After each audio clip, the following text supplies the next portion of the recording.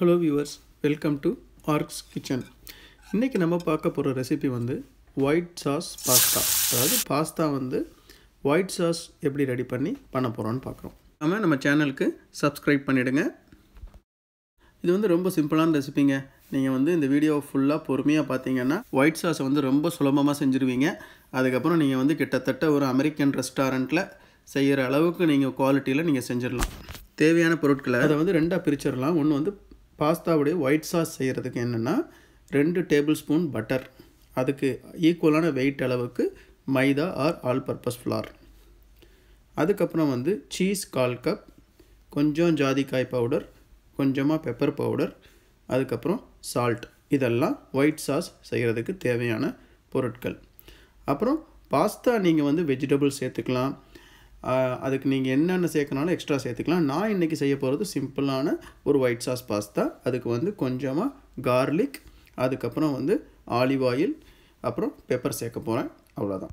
இது வந்து ஃபஸ்ட்டு நம்ம வந்து பாஸ்தாவை குக் பண்ணி எடுத்து வச்சிடுறோம். அதுக்கு வந்து நல்ல ஒரு பாத்திரத்தில் நீங்கள் தண்ணியை ஃபுல்லாக கொதிக்க விட்டுட்டு கொஞ்சம் சால்ட்டு சேர்த்துக்கோங்க. அப்புறம் வந்து பாஸ்தாவை குக் பண்ணிவிடுங்க. பாஸ்தா குக் பண்ணுறது வந்து அந்த பேக்கேஜில் இருக்கிறது மாதிரியே எவ்வளோ நேரம் குக் பண்ண சொல்கிறாங்களோ அதுக்கேற்ற மாதிரி பண்ணிவிடுங்க. இப்போ நம்ம வந்து ஒயிட் சாஸ் ரெடி பண்ணுறோம். இது வந்து நீங்கள் மிதமான சூட்லேயே வைங்க. அதாவது ஒரு மீடியம் டு லோ ஃப்ளேமில் வைக்கணும்.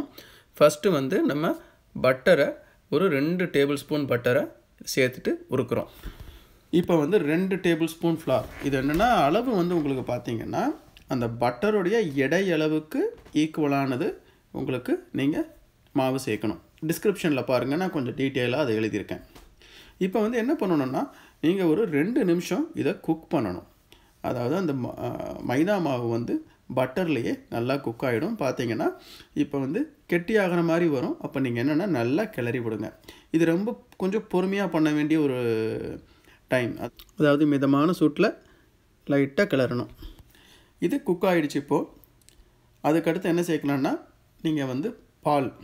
இந்த பால் எப்படின்னா நான் இப்போ 1 கப்பு சேர்த்துருக்கேன்.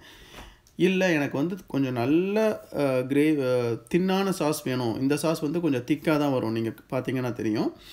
தின்னாக வேணும்னா நீங்கள் ஒரு 3 கப்பு வரைக்கும் சேர்க்கலாம். அப்போ என்ன ஆகும்னா உங்களுக்கு வந்து சாஸ் வந்து நல்லா ஃப்ரீயாக ஃப்ளோ ஆகிற மாதிரி ஒரு கன்சிஸ்டன்சிக்கு வரும். இப்போ இதில் என்ன முக்கியமான வேலைன்னா நீங்கள் வந்து இதை நல்லா ஸ்டர் பண்ணிக்கிட்டே இருக்கணும். ஏன்னா ஒரு ஸ்டேஜுக்கு மேலே என்ன ஆகும்னா நம்ம சேர்த்துருக்கோம் இல்லைங்களா பால், அது வந்து கொஞ்சம் கெட்டியாக ஆரம்பிக்கும். அதுதான் கன்சிஸ்டன்சி. அது வந்து ஒரு 5 to 7 minutes ஆகும்.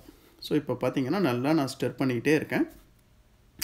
இந்த பாஸ்தா சாஸ் என்ன அட்வான்டேஜ்னு பார்த்தீங்கன்னா நீங்கள் வந்து எடுத்து வச்சுக்கலாம். ஒரு 5 நாள் வரைக்கும் நீங்கள் வந்து ஃப்ரிட்ஜில் எடுத்து வச்சிங்கன்னா தாங்கும்.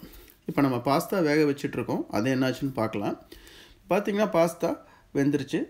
நான் வந்து கிட்டத்தட்ட ஒரு 10 நிமிஷம் வேக வச்சுருக்கேன். அதை நீங்கள் கட் பண்ணி பார்த்தீங்கன்னாவே தெரியும். ரொம்ப வேக வச்சிடாதீங்க பாஸ்தாவை. அதாவது கரெக்டான பதத்தில் எடுங்க. இப்போ வந்து பார்த்தீங்கன்னா நம்மளுடைய பாஸ்தா சாஸ் நல்லா கெட்டியாக ஆரம்பிச்சிடுச்சு. இந்த கன்சிஸ்டன்சியில் தான் நான் இன்றைக்கி எடுக்க போகிறேன். நான் முதல்ல சொன்ன மாதிரி உங்களுக்கு பாஸ்தா சாஸ் இன்னும் கொஞ்சம் தனியாக வேணும்னா நீங்கள் 3 கப் வரைக்கும் பால் சேர்த்துக்கலாம். கொஞ்சமாக சால்ட் சேர்த்துக்கோங்க. அதுக்கடுத்து வந்து கொஞ்சம் பெப்பர். அப்புறம் இது முக்கியமான இன்க்ரீடியண்ட்.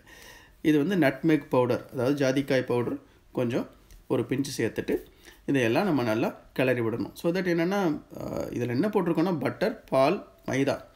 இது கொஞ்சம் தகட்டுற மாதிரி இருக்கும். அதை அவாய்ட் பண்ணுறதுக்காக நம்ம இதெல்லாம் சேர்த்துருக்கோம். சில பேர் பாப்ரிக்கா பவுடர், சில்லி பவுடர் கூட சேர்ப்பாங்க. அது நீங்கள் இப்போ சேர்க்க தேவையில்லை, பாஸ்தா செய்யும்போது சேர்த்துக்கலாம். அதுக்கப்புறம் இப்போ ஸ்டவ் ஆஃப் பண்ணிவிடுங்க. ஆஃப் பண்ணிவிட்டு சீஸை சேர்த்துட்டு பொறுமையாக கிளறுங்க. ரொம்ப ஃபாஸ்ட்டாலாம் பண்ணாதீங்க. பொறுமையாக கிளறுனீங்கன்னா சீஸ் வந்து நல்லா அந்த இருக்கிற சூட்லேயே நல்லா மெல்ட் ஆகி மிக்ஸ் ஆகிடும். நீங்கள் ஸ்டவ்வில் வச்சு சீஸை கிளறிட்டீங்க அப்படின்னா அது ரொம்ப ஒரு மாதிரி கட்டி கட்டியாக ஃபார்ம் ஆகிடும். அதனால தான் நீங்கள் ஸ்டவ் ஆஃப் பண்ணிவிட்டு நம்ம சீஸை கிளறுறோம். நம்ம ஒயிட் சாஸ் ரெடி ஆயிடுச்சு. இப்போ பாஸ்தா செய்ய போகிறோம்.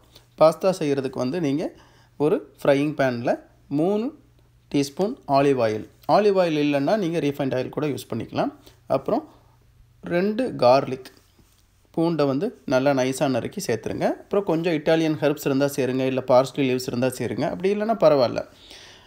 அதுக்கடுத்து வந்து நீங்கள் குக் பண்ணி வச்சுருந்த பாஸ்தா, அந்த ஃபெட்டுச்சின் பாஸ்தா, அப்படி இல்லைன்னா உங்களுக்கு கிட்ட எந்த மேக்ரோனி பாஸ்தா இருக்கோ நீங்கள் அதை சேர்த்துக்கலாம். சேர்த்துட்டு நல்லா ஒரு தடவை ஃப்ரை பண்ணுங்கள். ஃப்ரை பண்ணதுக்கப்புறம் என்னென்னா, நம்ம இப்போ ஒயிட் சாஸ் ரெடி பண்ணி வச்சுருந்தோம் இல்லைங்களா, அதில் 1/4 கப் அளவுக்கு இதில் சேர்த்துருங்க. நீங்கள் நம்ம செஞ்ச அதாவது ஒயிட் சாஸை வச்சு நீங்கள் வந்து 4 பாஸ்தா செய்யலாம். இப்போ ஒரு நிமிஷம் ஃப்ரை பண்ணுங்கள். ஃப்ரை பண்ணதுக்கப்புறம் கொஞ்சம் பெப்பர் தூவிட்டு அப்புறம் லைட்டாக சீஸ் சேர்த்துக்கோங்க. இப்போ பார்த்தீங்கன்னா உங்களுக்கு நீங்கள் செஞ்சுட்டு இருந்தீங்கன்னா அந்த கார்லிக்கோட ஃப்ளேவர், அந்த சாஸோட ஃப்ளேவர் அமேசிங்காக இருக்கும். கொஞ்சமாக நீங்கள் பார்மஜான் சீஸ், கிரேட்டட் பார்மஜான் சீஸ் சேர்த்துட்டு சர்வ் பண்ணுங்கள். அட்டகாசமாக இருக்கும். நான் முதல்ல சொன்ன மாதிரி தான், இந்த ரெசிபிக்கு வந்து நீங்கள் வெஜிடபிள்ஸ் எது வேணால் சேர்க்கலாம். பட்டாணி, கேப்சிகம் சூப்பராக இருக்கும். அதேமாதிரி பெப்பர் ஃப்ளேக்ஸ் சேர்க்கலாம், அதுவும் அருமையாக இருக்கும். நான் அதனால தான் என்ன பண்ணுவேன்னா, இந்த ஒயிட் சாஸை முதல்ல ரெடி பண்ணி வச்சுட்டேன்னா இந்த மாதிரி 3 ஃப்ளேவர் 4 ஃப்ளேவர் செஞ்சு கொடுத்தீங்கன்னா சூப்பராக இருக்கும். இது வந்து பார்த்திங்கன்னா நம்ம இன்றைக்கி பண்ண ரெசிபி. இதுக்கு அடுத்து அதேமாதிரி நான் சொன்னது மாதிரி பட்டாணி, கொஞ்சம் க்ரீன் ஆனியன் சேர்த்துருக்கேன், அது ஒரு ரெசிபி. அதே மாதிரி இது வந்து சில்லி ஃப்ளேக்ஸ் கொஞ்சம் காரமாக வேணுங்கிறவங்களுக்கு. இல்லை எனக்கு ரெட் பாஸ்தா தான் பிடிக்கும்னா நீங்கள் இந்த சாஸை எடுத்து ஃப்ரிட்ஜில் வச்சு இன்னொரு நாள் நீங்கள் ரெட் பாஸ்தா செய்யலாம். அதுக்கான வீடியோ மேலே வரும், அந்த லிங்கை கிளிக் பண்ணுங்கள். பாஸ்தா பார்த்தாவே உங்களுக்கு தெரியும், அதுவும் ஒரு அட்டகாசமான ரெசிபிங்க. கண்டிப்பாக ட்ரை பண்ணுங்கள். இந்த வீடியோ பிடிச்சிருந்ததுன்னா லைக் பண்ணுங்கள், ஷேர் பண்ணுங்கள், கமெண்ட் பண்ணுங்கள். மறக்காமல் நம்ம சேனலுக்கு சப்ஸ்கிரைப் பண்ணுங்கள். தேங்க்ஸ் ஃபார் வாட்சிங் த வீடியோ.